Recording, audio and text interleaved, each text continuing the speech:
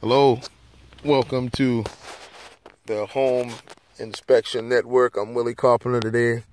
My son and I were under a house, and I noticed something here that a little interesting. We've got a dryer vent, the vent that goes from your dryer and is supposed to discharge outside of the house.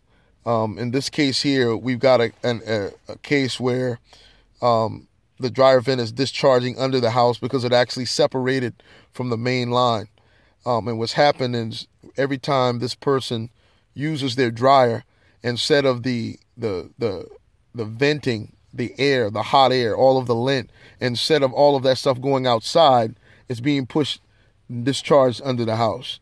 So now I'm going to have to note this on the inspection, that they are going to have to get this repaired so that the dryer vent can be properly vented outside of the house. I want to turn the camera around so you can see what it looks like. All right, this is the vent right here. It's coming from the floor, and it's supposed to be connected to this part right here.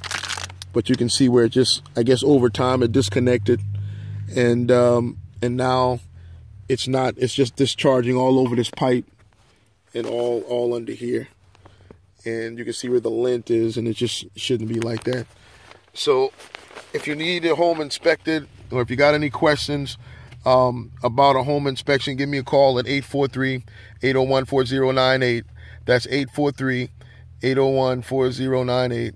Or you can hit our website up at apahi.net. That's apahi.net.